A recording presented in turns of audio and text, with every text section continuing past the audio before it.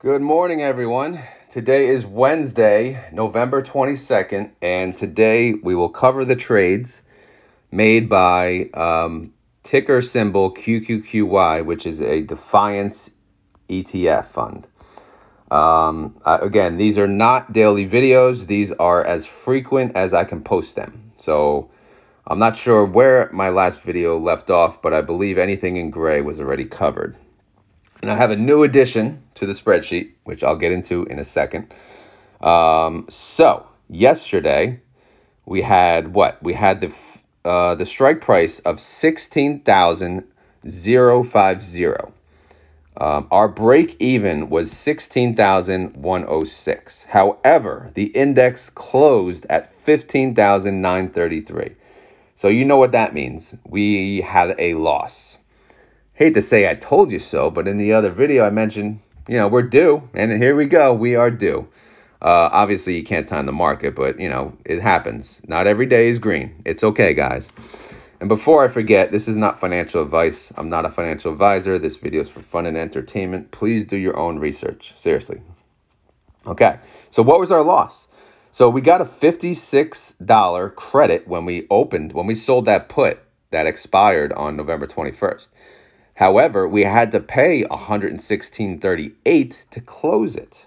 So if you look, what that calculates to, you look at the, so we made $565,600, and then we had to pay $1 million, $1.1 million. In the end, it was a net loss of $609,000, which puts, a running total kind of went back down. Yes, now we're at 6.9 million because of that.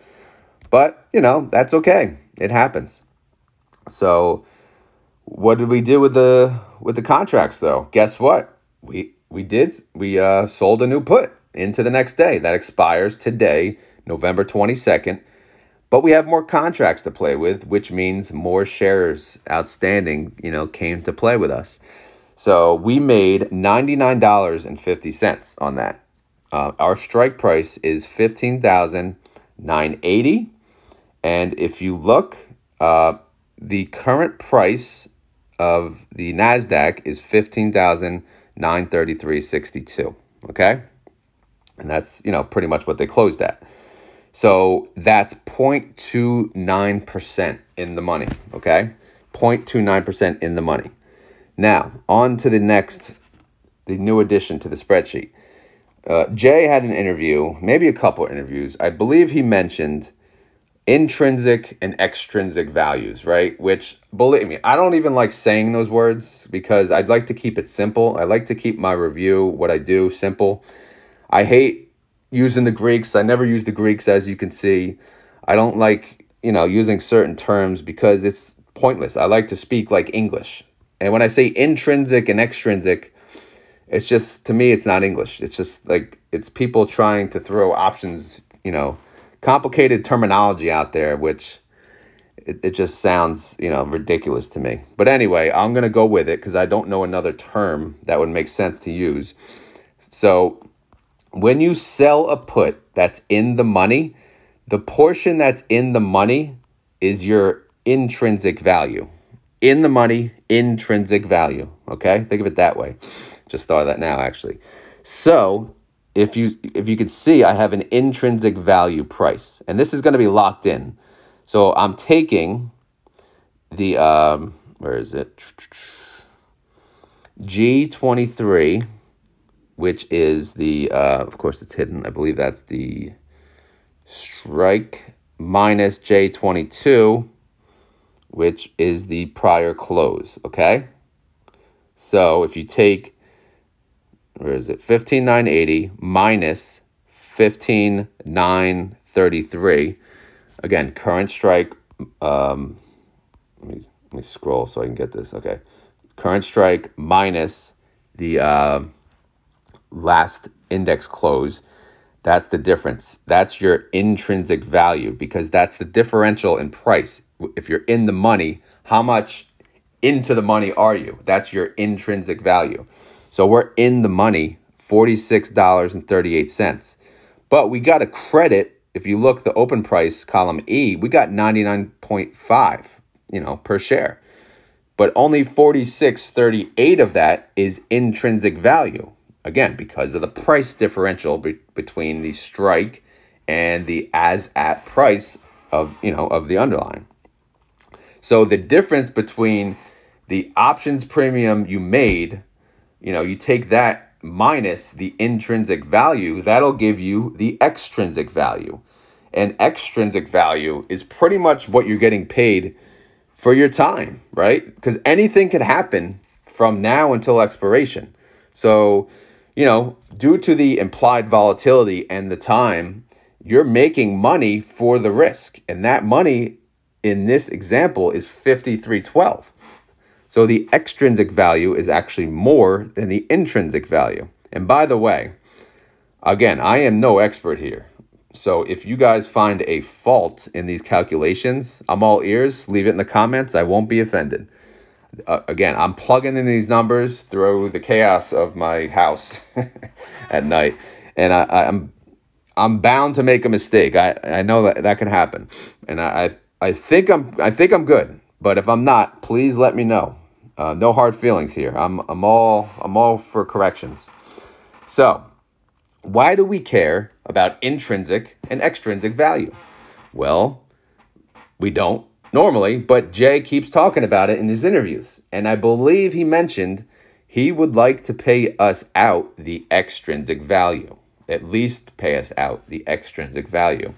So guess what I have to do? Unfortunately, I have to now track this because everyone's now asking, what is the extrinsic value, right? What is it? What is it?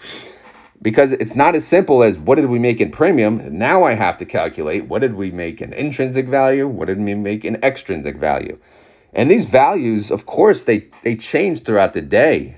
So eventually the extrinsic value goes to zero, right? When these close and everything is intrinsic. But again, I hate saying these words. It's not me. Anyway, extrinsic income. So I'm adding now a field for how much money we are making on a daily basis in extrinsic income. Why? Because if Jay's telling us we're getting paid the extrinsic value, the extrinsic income, then we want to calculate that. So let's look at without extrinsic. So our income so far is 7.993. So 7,993,000. Our extrinsic income to the right, I added, is 6,442,000. Okay. So currently our distribution payout based on intrinsic and extrinsic is 89 cents per share. If we're just going to get paid the extrinsic, we're at 72 cents per share. And we're also not even, we still have like 8 days left. I'm not sure how many trading days, but we still have, quite a few days left. So even if we get paid the extrinsic, I know we all want that dollar, but it's still not that bad. So again, hopefully that made sense. This is locked. These fields are locking in the intrinsic and extrinsic value, and they're not going to change. Again, because I want to capture the extrinsic value at the time and leave it there. And then we'll calculate how much we're making throughout the month in extrinsic value. I'm kind of like over just saying these terms at this point, so I don't even want to talk about it anymore. But yeah, that's it. I hope you guys, I was pretty excited about adding these, minus, saying those words, but it is what it is. It's a new field. We're going to have to monitor it. It's a simple formula. Once I did the if formula, it's pretty easy now. It's just automatic. But again, I could have made a mistake, just so you guys know. I'm not perfect, obviously. All right, I didn't cover cash yet. Cash went up. Treasuries went up. Net change overall, 11 million. What? 11 million. But as mentioned before, the outstanding shares did increase. As you can see, we got 8 more contracts to play with. So that's probably the majority of the increase in cash and treasuries. Okay. Reminder, the next ex-dividend date on this one, QQQY and the others, JEPI and IWMY, is 12/1/23. So get ready for that. You may want to own it before then, or you may want to buy it on X date to get the discount. I don't know what I'm doing. I've been buying here and there, but I may buy more on X date. I'm having fun with these funds. Honestly, these are a lot easier to track, if you ask me. Our daily average premium, this is using intrinsic and extrinsic. I know I wasn't going to say it again, but I had to. 6 cents. Our daily average yield is 0.35%, which beats their expectation of 0.25%. Total wins, 12 for the month. Total losses, 4 for the month. Not bad. Not bad at all. So yeah, that's it, guys. I hope you enjoyed this video. I hope you enjoyed the new fields. I hope you enjoyed me saying those terms over and over and over. But yeah, that's it. If you enjoyed this content, if you like the QQQY videos, please click like. If the likes ever, beat the Tesla video likes, then this may have higher priority on the daily, on the daily video list. If not, so far Tesla is the most popular. I own both, so it really doesn't matter. This one's actually easier for me to do. But anyway, if you have any questions or if you saw a mistake on my calculations, leave it in the comments. I would greatly appreciate it. Or you can join the Discord and tell me there. It doesn't matter. I don't care. You can call me out in the comments. It's all good. As long as I can correct it and get accurate data. By the way, I didn't cover today's break even. We need to at least hit 16,080 in the NASDAQ. Will we do that? Who knows? Time will tell. As always, not financial advice, not a financial advisor. I covered that already. But yeah, that's it. Have a great day, everyone. Later.